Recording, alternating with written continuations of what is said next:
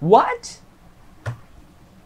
If you are like me, then you maybe got shocked by looking at the system requirements for Windows 11, because look at the system requirements, just crazy, and people like me wouldn't able to just run the next generation of Windows on their existing hardware. Well, I have two computers in my home actually, and that is this desktop that I'm recording right now, and the laptop that you're seeing behind me is also a computer that I use in my everyday. I use as my daily driver, more precisely, and I just need to test Windows 11's insider builds, and because I'm a Windows insider, so for that I can't just install it on this desktop PC, because this is my workstation. This is where I work, I learn and stuff like that. I use this desktop so much, so I can use Windows 11's insider preview on that laptop. But the problem is I cannot run Windows 11 on it, and most of you guys also cannot run Windows 11 on your device. And in this video we are going to see how to install Windows 11 on an unsupported hardware. So let's get started.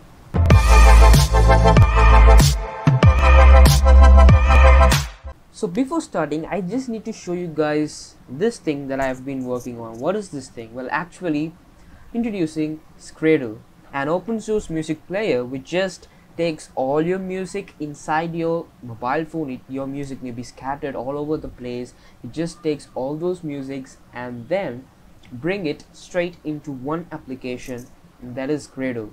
Scradle has a minimalist UI so that all your musics can be very so that you can access, you can use Scradle more efficiently, of course. So this application is only for Android. I've developed this by myself using Java, and this is coming to Google Play Store very soon, so please wait. So that it's still on beta testing, so that after we finish testing, Scradle will be on your mobile phone when you download it. Okay, so I just need to inform you guys about Scradle. That's it.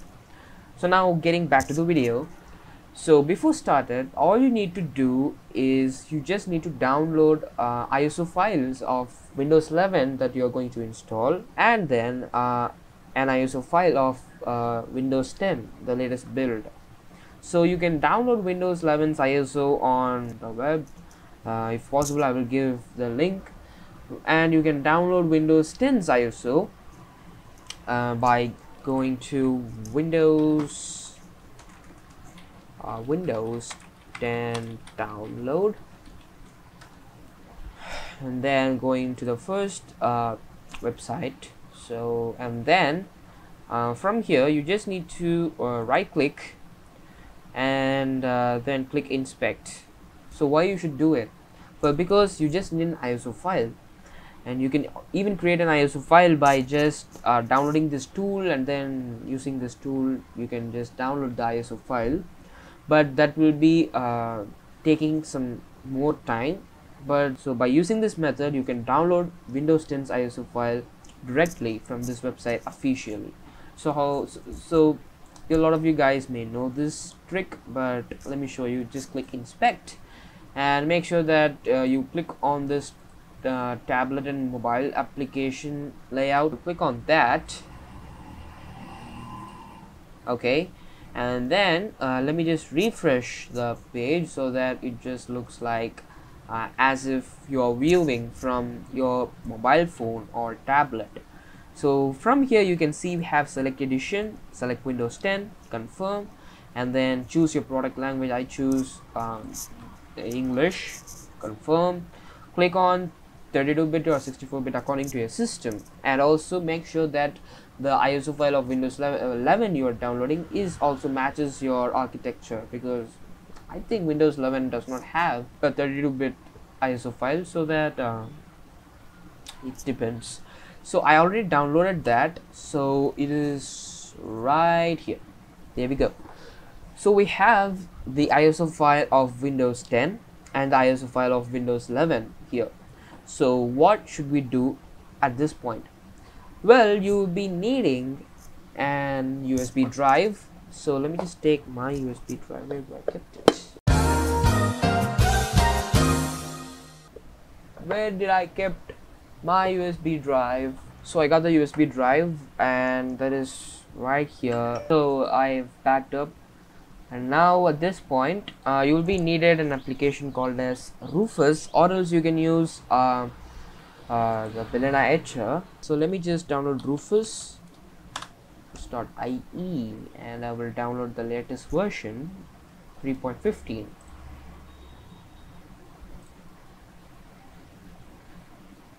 So I have downloaded Rufus, as you can see. So let me just open Rufus. Yeah, you don't need to install Rufus, it just runs directly from the .exe file. Okay, so here I have the 32 GB USB drive. I will select Windows 10. So you should not select Windows 11, you should select Windows 10. And if your device supports GPT, you can choose GPT, but if your device does not support GPT, you can select MBR. So what is GPT and MBR? Well, it's so simple. If your device runs on UEFI, you can just choose GPT. If your device runs on legacy boot partition system, then you can just choose MBR. So how to find it? So simple. Just go to system requirements, system information, and then inside that you should just need to go to this BIOS mode. So here we can see that in the BIOS mode, this system is running on UEFI, and of course Windows 11 does also requires UEFI. So this is an added advantage. So also the laptop behind me also supports UEFI.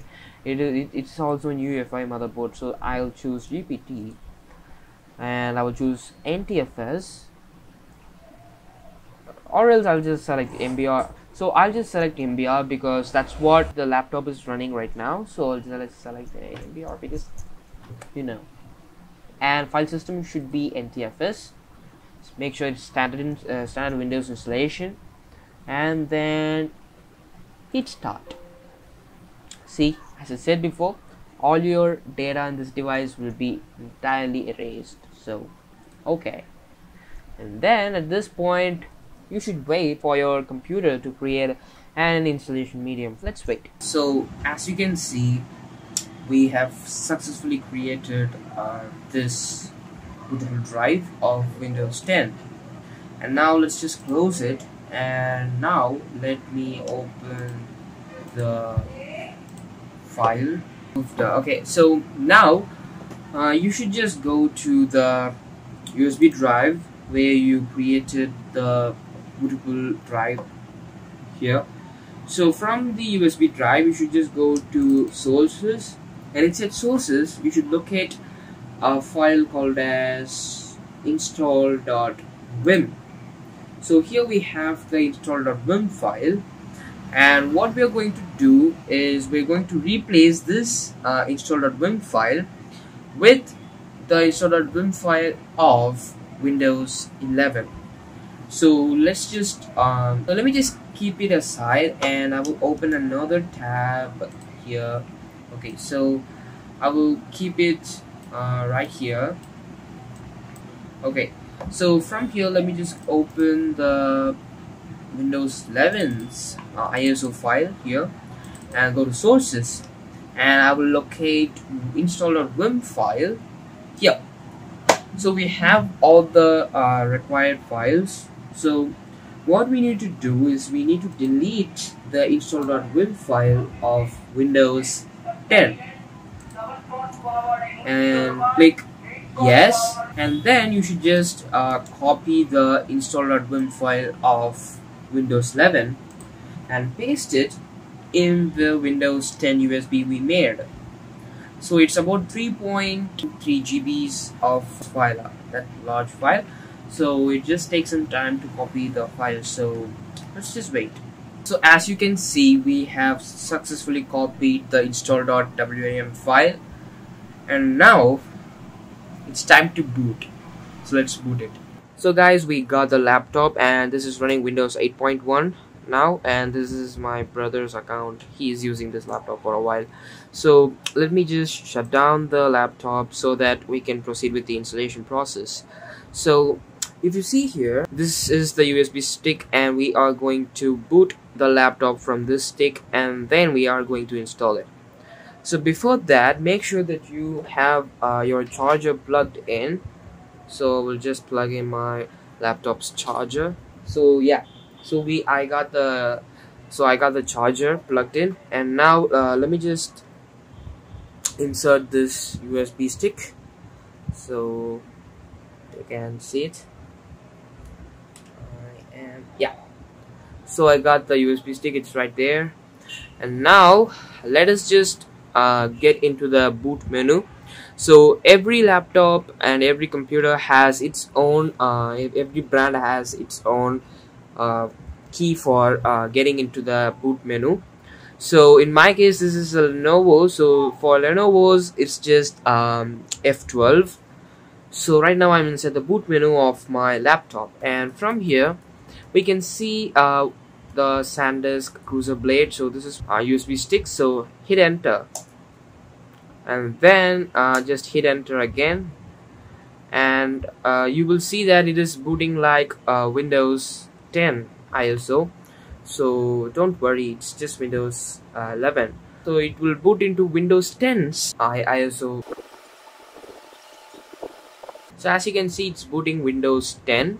Well, actually it's Windows 11, but since we moved all those files, so it is just showing like Windows 10. So here we have the installation disk. So let's just start the setup.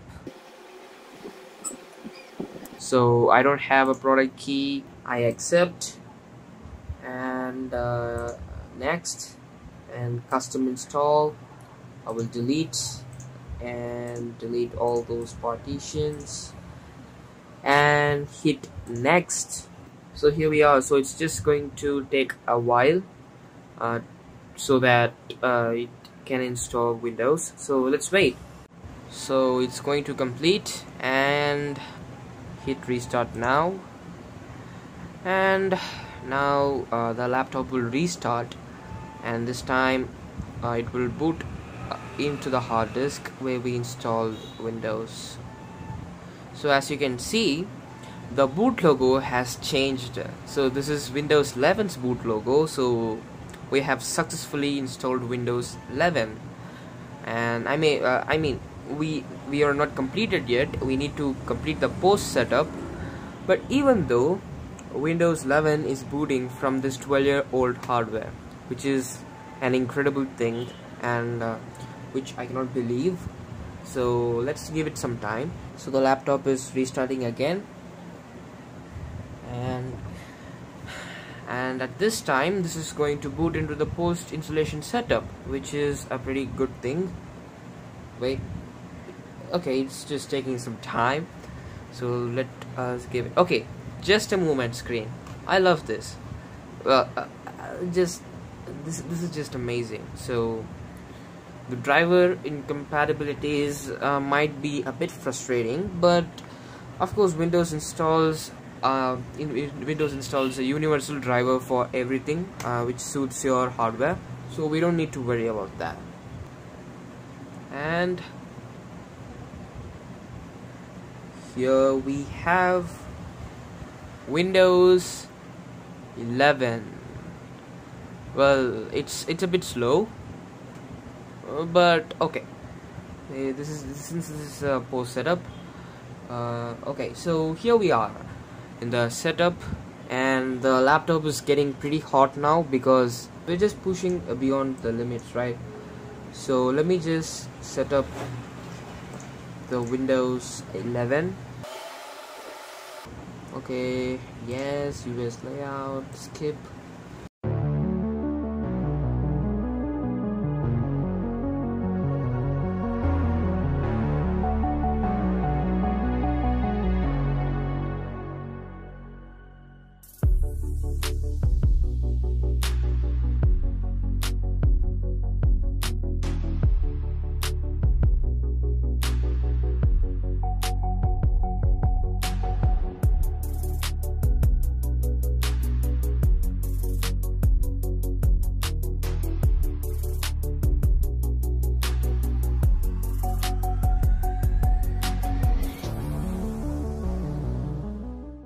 So there we have so we have the Windows 11, and it needs to restart. So Windows update stuff and things. So the main thing why this laptop still runs Windows 11 a bit faster is because this is using an SSD, and if you're still using a traditional HDD, you should just switch to SSD so that your computer runs faster. And now let me just restart because after every setup we need to restart. So let's restart the computer once again. So they have not changed the restarting screen. It still looks like Windows 10.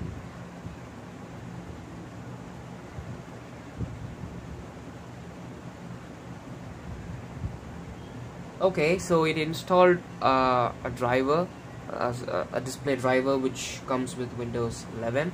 So guys, the laptop has finally booted, and now let's just enter the pin, and yeah, we have Windows 11 ready. But the problem is it's a bit slow because, as you know, this is a very old laptop, and start menu does looks good. Let me just go to settings very soon, and I will go to update and security. I think there is an update for this build, but before that I have to check whether the system resources are fine, or else is it dangerous for the hardware. So let me just open task manager. Yeah, we have task manager here, and let me just keep it in the more details. I'll go to performance. We can see that the CPU utilization is increasing, at the same time it's decreasing, and the memory is used it's used 36%, and disk usage is also good, and this is the USB drive, and the Wi-Fi card is also good. So everything is working fine, and this laptop is perfect to work with Windows 11. I just need to install some updates, so I'll install it.